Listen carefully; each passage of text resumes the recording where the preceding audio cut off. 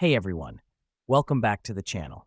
Today, we're going to talk about a common issue that many Toshiba TV owners face, being stuck on the initial setup.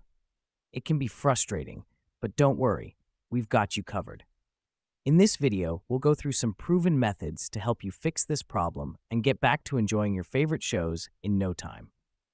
The first thing you'll want to do is check the TV remote and the connections. Make sure the batteries in the remote are working and that there are no obstructions between the remote and the TV.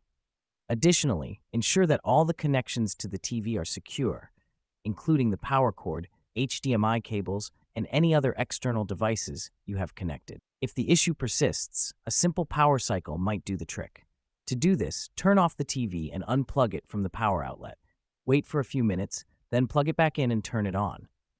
Sometimes, this can help reset the TV and resolve the stuck setup problem. If the previous methods didn't work, you can try performing a factory reset on your Toshiba TV. Keep in mind that this will erase any customized settings and data, so it's a good idea to back up your preferences if possible.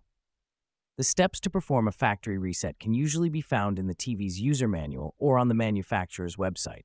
And there you have it, several methods to help you fix a Toshiba TV that's stuck on the initial setup. We hope this video was helpful to you. If you have any other tips or if you've encountered this issue before, feel free to share your experience in the comments below. Don't forget to give this video a thumbs up if you found it useful and subscribe to our channel for more tech-related content. Thanks for watching, and we'll see you in the next video.